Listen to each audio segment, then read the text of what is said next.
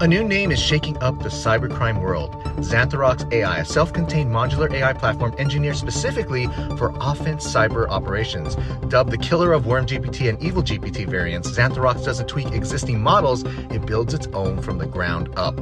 First spotted in early 2025 on DarkNet forums, this black hat AI is reportedly powered by 5 distinct models running on local servers. No APIs, no cloud, no traceability. Its capabilities range from code generation and malware development to image analysis, voice control, live internet scraping, and offline use. At the heart of it is Xantharox Coder for exploits, Vision for interpreting visual data, and Reasoner Advanced for mimicking human decision-making. It even enables hands-free voice-based interaction, turning it into a real-time cyber attack assistant.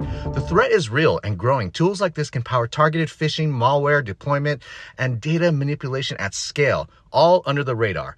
What do you guys think about all this? And don't forget to follow for our daily AI news.